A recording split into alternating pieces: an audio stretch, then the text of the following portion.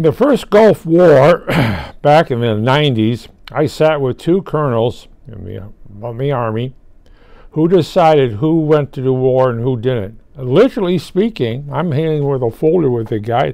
Oh, he's married with 4 kids. Nope, he's not going. Hey, that single guy's going. That single guy's going. He's going. Oh, by that other way, he's a real jerk. He's going. So it really was them and me deciding which clowns were going to go to war and which men were not going to go to war. You know, family members. And in the whole outfits, yes, you decide within that outfit who went to war and who didn't.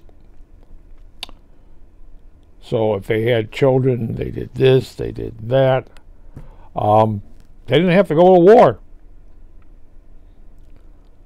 Oh my goodness, why not?